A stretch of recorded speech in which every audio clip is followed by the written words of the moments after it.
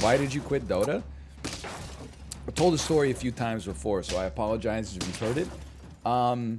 I was playing probably like, I don't know, 2+ hours a night of Dota, which is like 4 games, maybe 3 games.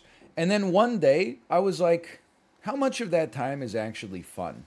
And it was like, maybe like 35% of it at a maximum. There's like a lot of days where it was like basically 0.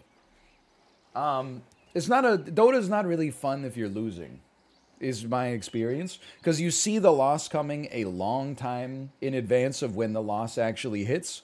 So you spend about a third of every lost game just knowing you're going to lose and waiting for it to actually happen. Not fun. So I said, you know, I'm in my mid-20s at this point. I could probably be doing better stuff with my time. And I basically just quit that night and said, that's it. You know, I'm going to do better stuff with my time. So when I took that 2 to 3 hours times 7, I became a casual middle distance runner.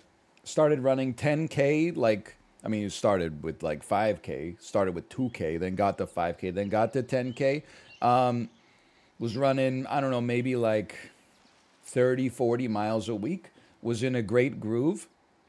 Twisted my knee, tore my meniscus running on the beach.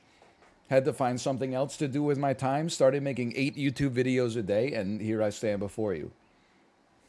That's the progression. So basically what I'm saying is I quit Dota and that actually like made me get my life together, which is like a great real world example of doing a smart and good thing, I think.